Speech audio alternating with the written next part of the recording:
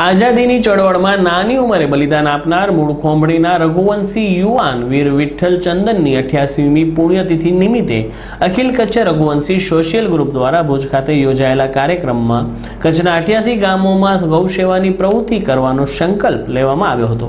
ભુજના town hall ખાતે યોજાયેલા કાર્યક્રમમાં ધારાસભ્ય ડોક્ટર નીમાબેન આચાર્ય, પ્રમુખ વસંતભાઈ કોટરાણી, સ્થાપક પ્રમુખ જયંતિભાઈ ઠક્કર, કોર્ડિનેટર રાજુભાઈ પલણ સહિતના આગેવાનો ઉપસ્થિત રહ્યા હતા। ખાસ કરીને આ પ્રસંગે કચ્છમાં વરસાદ ન પડે ત્યાં સુધી નિરણ કેન્દ્રો વીર વિઠ્ઠલની સ્મૃતિમાં શરૂ કરવાની જાહેરાત કરવામાં આવી હતી। તેમજ દૈનિક 25,000 ગૌવંશને નિરણ નાખવામાં આવશે તેમ પણ જણાવવામાં આવ્યું હતું। આ પ્રસંગે ધારાસભ્ય ડોક્ટર નીમાબેન આચાર્યએ વીર વિઠ્ઠલની શહાદતને રઘુવંશી સમાજ માટે ગૌરવરૂપ ગણાવી હતી।